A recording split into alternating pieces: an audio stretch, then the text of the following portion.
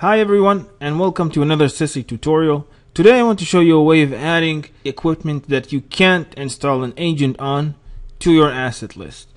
A few examples for such equipment are your printers and your routers, or anything that supports the SNMP protocol.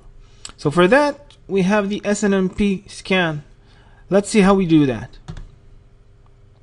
So we're going to go to Settings and Network Discovery, and right here under Network Discovery we have SNMP scan.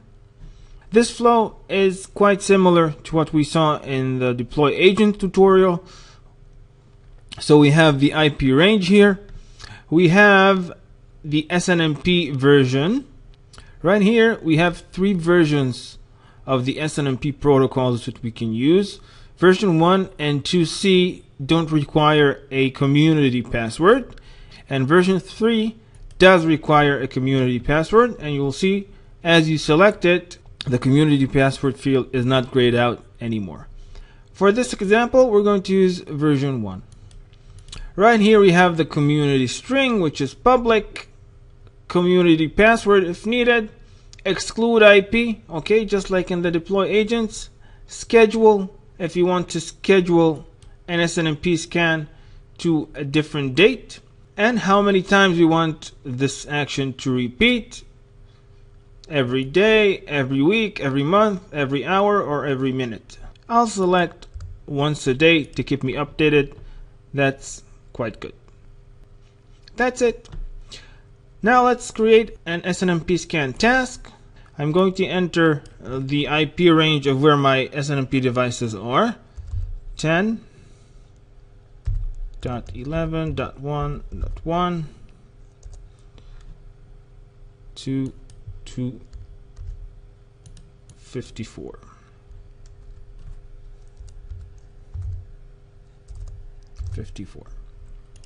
Great. I want to run it every day. Click Add and run. Okay, so SysAid is starting to run the SNMP scan, and in a moment we'll see devices starting to come into this list, and there we go.